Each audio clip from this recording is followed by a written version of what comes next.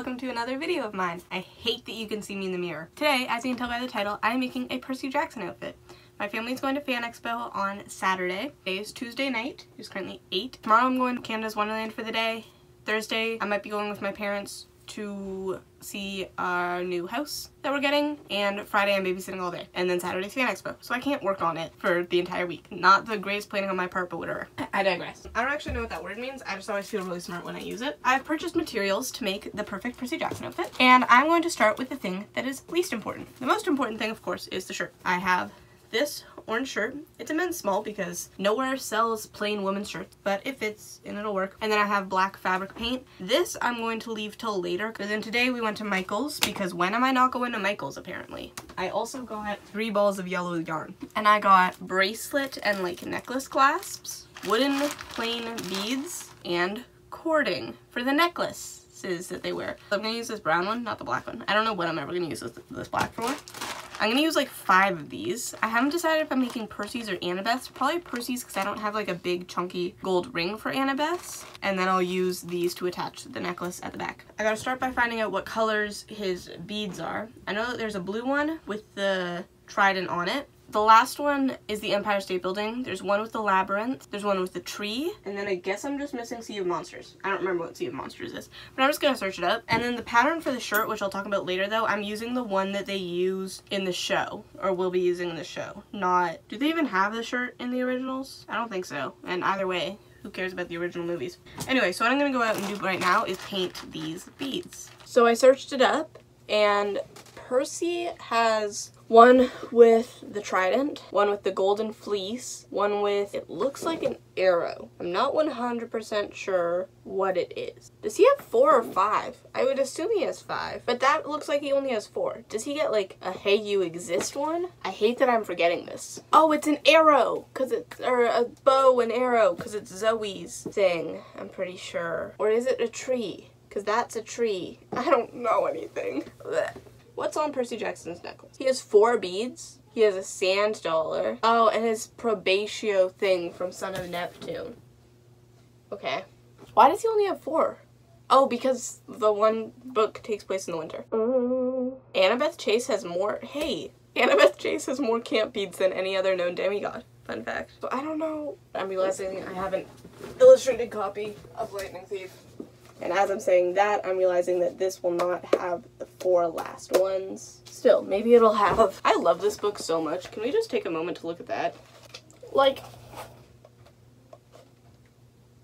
I love this book. Anyway, that's not gonna tell me. I don't know what to do. I don't want to just color random beads. I want them to have a purpose for each one. How many beads are on Percy Jackson's necklace? See, this says he has 5. Trident, Talia's tree, the labyrinth. Oh, so he doesn't get one for the 3rd one, but most people that make these just make an extra bead because they want it.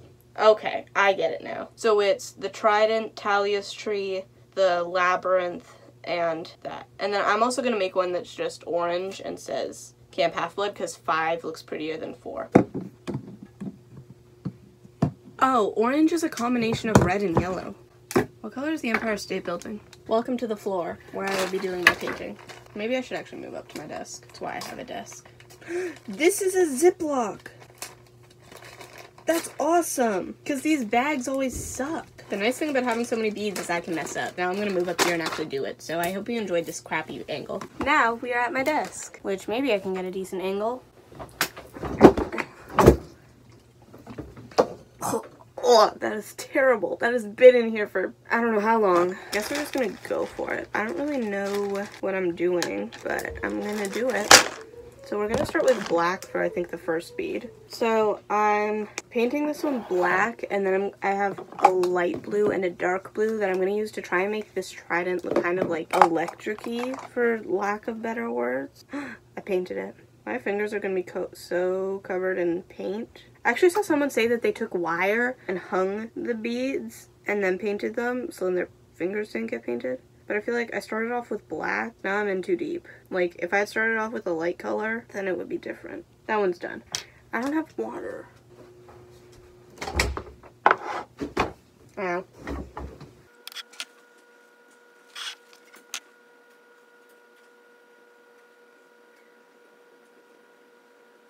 I feel like the go-to background, if there's not a clear background, because it would be better if I went into the book and found out what each of the beads were. And usually I would, but I think the fact that I'm filming this, and also, I was gonna say and the fact that I'm on a time crunch, but the time crunch wouldn't actually make me act faster. Yeah, the fact that I'm filming makes me not want to waste all that time. So, yeah. Was that a finished sentence? Sometimes I finish sentences and I didn't actually finish it. The Battle of the Labyrinth, which is red.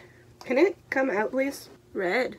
You can't see. Red. What was I gonna say? Oh, I didn't finish my thought earlier. I was gonna say earlier that the go-to background, I think, if you don't know what it is, would be blue, because Percy Jackson, but I don't want all of them to be blue, so I think they're all gonna have a blue component, but they're not all gonna be blue.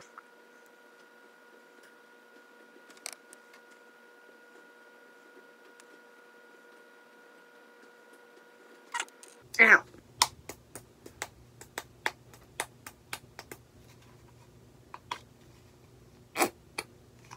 That's like nothing. Ooh, I like this blue. I feel like that's...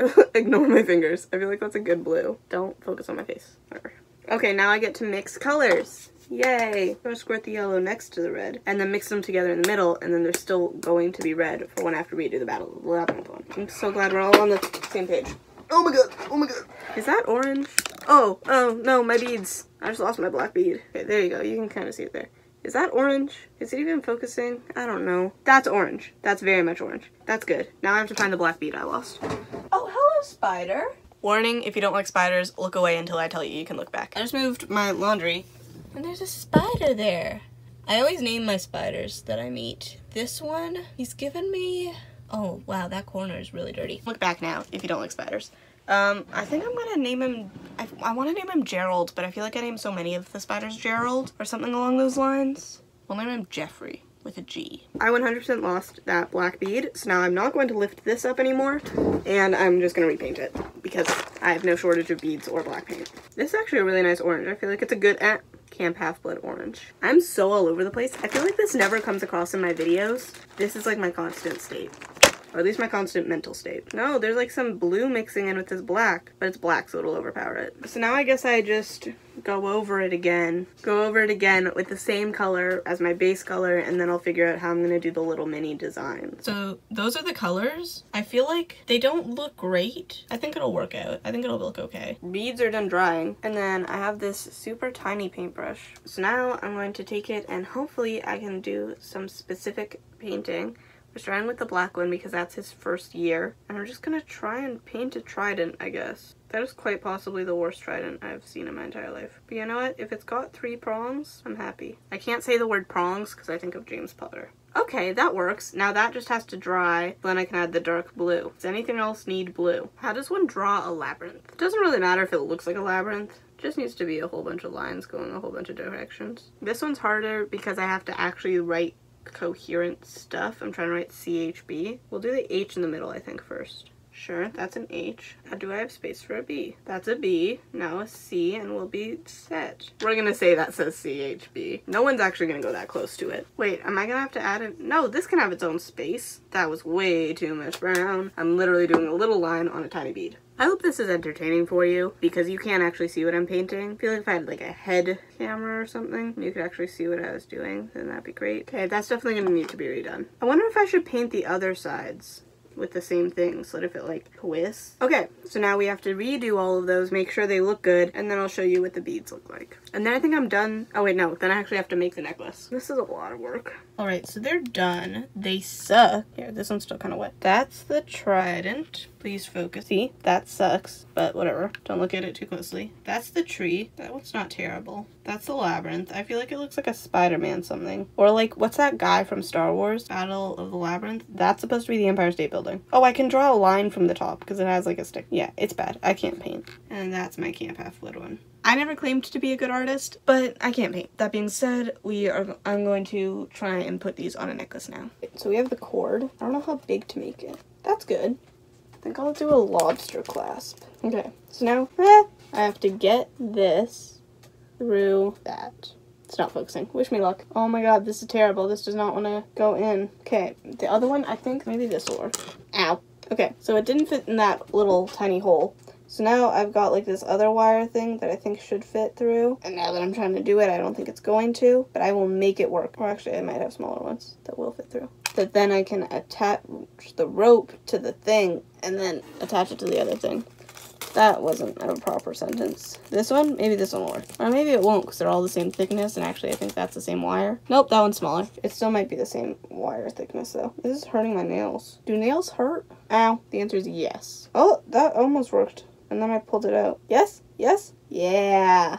And that shouldn't fall off because that is barely sticking in there. Okay, then if we bend this, ha! Okay, it bent back. Then I just have to tie this securely around that. Paint on my fingers is really throwing off my hand-eye coordination, which doesn't make any sense. That was a weird way to tie a knot, but whatever. Okay, let's hope that that stays. So now we have the lobster clasp all set up. Oh, did I get paint on that? And now I'm gonna put the beads on. I just don't know if I should put the Camp Half-Blood one first or in the middle. I think I'll put it in the middle. Ta-da! Is it perfect? Absolutely not. But it works, and you can like tell what it is, and especially when I'm wearing the shirt, you'll be able to very clearly tell what it is. So we have the trident, Talia's tree, Camp Half-Blood. Is that upside down? Oh, I know, it's reversed in the camera. Battle of the Labyrinth and Empire State Building. And I put knots on either side so that they kind of don't move and stay in the center. And then I have the claw clasp on the back. So that's great. That's done. I'm very happy with it. It's not perfect, as I just said, but it'll work. I'm not a perfectionist, really. Well, I can be, depending on what area of my life we're talking about. For this, I'm okay with it being like that. Maybe even I'll redo it and make it better, but I'm not, if I can't, I'm not worried about the state that it's in. So now I gotta work on the shirt. So for the shirt, I found this image. It seems to be the closest to, here, if I go to Instagram. I'm just relogging into Instagram, so you can't see that. So this logo is that logo, is it not? Yeah, so that's what I'm doing. So that's what this is. The only thing, I have to find a way to make it big enough to fit onto this shirt. Okay, so what I've done is I've taken the picture and I split it in two so that it can be bigger. Now I'm going to trace it onto a piece of paper, see how that fits on the shirt. Actually, I can probably tell. I mean, initially I should just see, will this even fit? We need to have creepy bad lighting for this part because or else I can't see it. So I'm sorry. Okay, that works. It is quite large. That's how you're going to be able to tell what it is. So now I'm going to trace it in the dark. I am going to record, but you're not going to be able to see anything. Let the tracing, what is happening with this thing? Let the tracing begin. So I've traced the entire thing onto this paper, which for reference, like, I think it'll fit on the shirt. So now I'm going to cut this out all the lines, then put this onto the shirt, and then paint all the things I cut out. I'm really proud of my tracing of the letters. I hope I can save that with the cutting. I'm an idiot. This thing is a circle. You can't cut it out, because then it's not attached anymore. So I redid it in black, and now what I'm gonna do is, it's 11 o'clock now, so I'm done for the night, and I'll work on it tomorrow. What I'm gonna do is, here, let's see if I can, tomorrow, is take this, put it on the inside of the shirt, probably put some cardboard there. Like, there's no light shining through that, and you can already kind of see that, but then my grandma has like this light box for tracing just like this that I'm gonna put on the other side of it to ensure that you can see it through it, and then I'll trace it because that makes a lot more sense than whatever I was gonna do, which was stupid. Thus ends it for today. I will see you tomorrow when I actually make the shirt. Hello, it is 2 days later, 3:30 on Thursday, which means I have until midnight tonight to get this done. So the necklace is done. I am now onto the shirt. This is the state of the shirt. I need to peel that off. Voila. Let's say it fits me like this. Just about. It's gonna go right in the center of my chest. I borrowed my grandma's light tracer, so I'm gonna do this on the ground. And then I also have this piece of cardboard, one I got a vinyl, which I think will be, because you have to put cardboard in between, right? So it doesn't ruin the other side of the shirt. I think that's a thing. If I measure out that amount of space on this cardboard, I don't think the light's gonna do anything. So maybe I'll chance it. I'm gonna cut it out anyway, and then chance it. Do these sentences make sense? Because they don't feel finished. Will this just rip, actually? Is that? Sure. So I'm gonna cut this out, and then it's not actually gonna work. Cutting things is difficult. Ow, my hand hurts. Actually, it's kind of done enough. I wonder if I can just, can anyone cut cardboard gracefully? And is that even the word you would use? Got it. Take the shirt and put it in the shirt. Okay. Good, I think we're good. We're ready to start. You can see that quite clearly. I think you can actually see it clearer on camera than I can in person. I have black. That's not the fabric paint. Where's the fabric paint? I think it's out there. I think I have to venture into my home to actually grab the fabric paint. Did Mom steal the paint? All right, I have, is this the fabric paint? I think this is the fabric paint. And then the paintbrushes. And then I'm gonna squirt it out. Where'd the palette? Squirt it out on the palette and then just paint.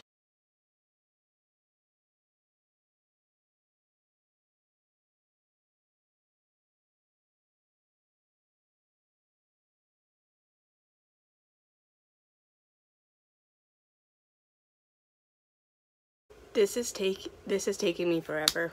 I've done only the words and it's been like 20 minutes. This is what it looks like so far. We're not gonna focus too hard on the L or the O's or the M or the F and the fact that the A is so much smaller than the L. But like it looks decent and I can fix it up after. From a distance, it doesn't look terrible. And you look closer and it's not great. I'm going to take a quick break to make sure that it's dried before I fix it and just do another layer to try and make it a bit better. Also because I've been doing this for almost an hour and I am tired and hungry. Painting Camp Half Blood shirt is hard work. So I've done like a second coat and I said it before with the necklace and I'll say it with the shirt.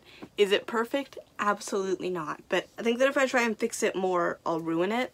So it's kind of got like a bit of a rustic vibe. It looks handmade, which it's a camp shirt. I feel like that's okay. This is what it looks like. You can see like 100% okay with all the ruins here being like different and kind of messed up because like I feel like that's what they're supposed to be.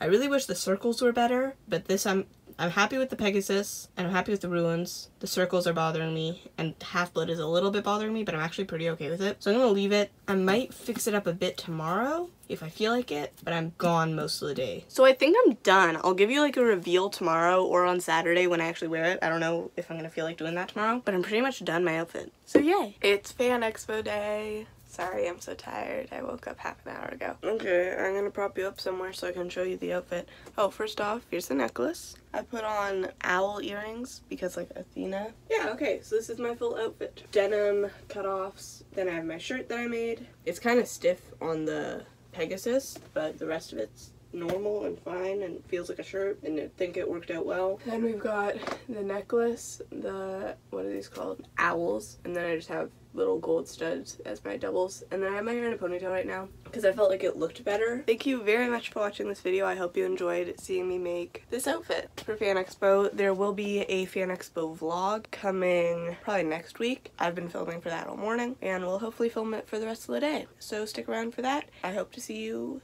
there. Bye!